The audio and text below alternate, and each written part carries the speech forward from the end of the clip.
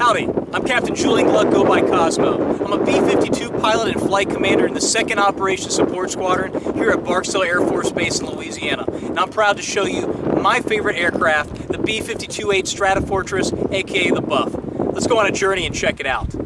Now, the B-52 was designed in the late 1940s and early 1950s by Boeing to replace the B-36 Peacemaker and the B-47 Stratojet. It went through a number of different design iterations. Were they going to go with straight wing, swept wing, propellers, turbojets, eventually settling on this design. There's been multiple models over the year, with this one the current H model featuring notably 8 turbofan engines. These are Pratt & Whitney TF-33s, 17,000 pounds of thrust. Only airplane in the world with 8 engines. And as you can see behind me, the B-52 is massive. 185-foot wingspan, 185,000 pounds empty weight, up to 488,000 pounds gross weight with fuel and weapons inside of it. As far as weapons, we can carry a wide variety of munitions.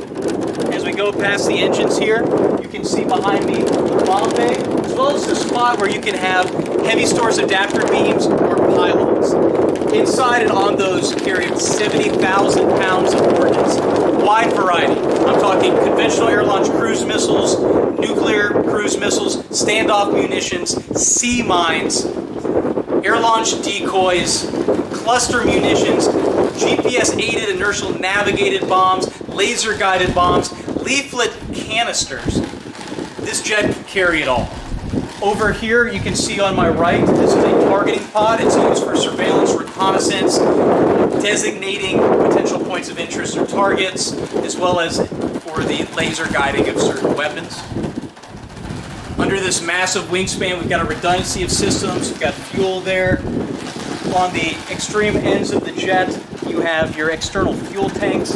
And as we go underneath it here, and you can see above, the B-52 doesn't have your standard ailerons like you would normally expect. Instead, it has spoilers or air brakes. And these are used not just to create drag to slow down the jet, but also to help on the longitudinal axis with rolling or turning. You can get a great view of them here as well as our flap section. On the back of the jet, you can see some of the various transmitters underneath. You've got the horizontal stabilizer and the massive vertical stabilizer on the B-52. In the back is what used to be the gun to the aircraft, the gunner section. On earlier models, the B-52 was a 4-barrel machine gun that was on the back, controlled by a member of the aircrew.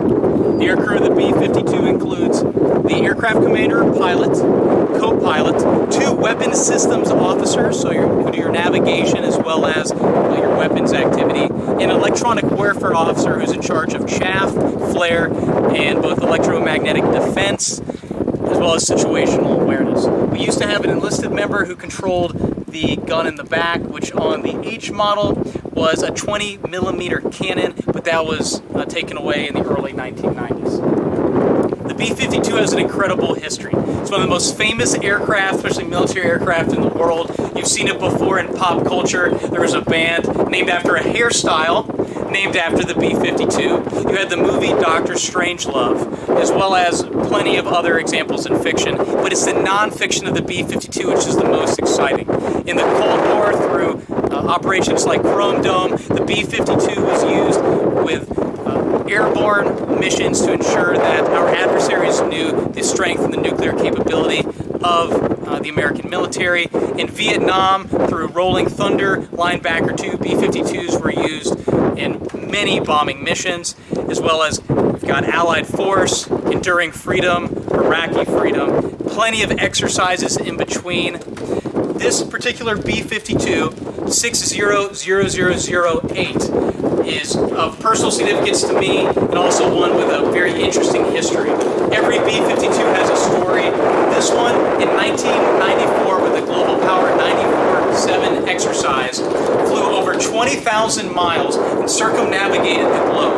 It was the first time a military aircraft had ever done a full circumnavigation and released weapons. It was to celebrate the end of the Gulf War, flew all the way over Kuwait, dropped some bombs, came back. Multiple air refueling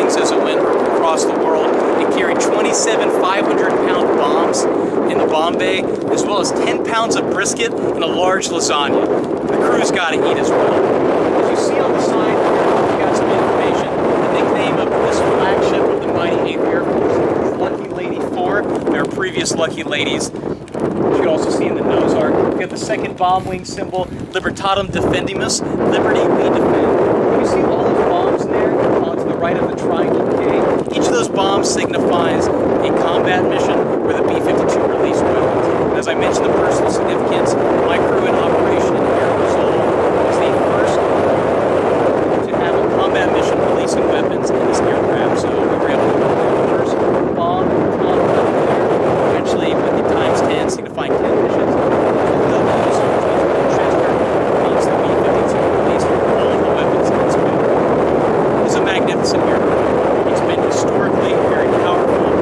Also operates continuously being upgraded. Recently we had Connect to expand our situational awareness and communications capabilities, integrated weapons bay units in the base, smart weapons out of the bomb bay. And we've got many operations to come, many upgrades to come, with the re-engineering of the jet, and plenty else with new radars. The B-52 for decades in the future is going to be a capable combat aircraft. I'm very proud to fly this jet. I'm glad to have had you here on this journey with me as we've checked out this airplane.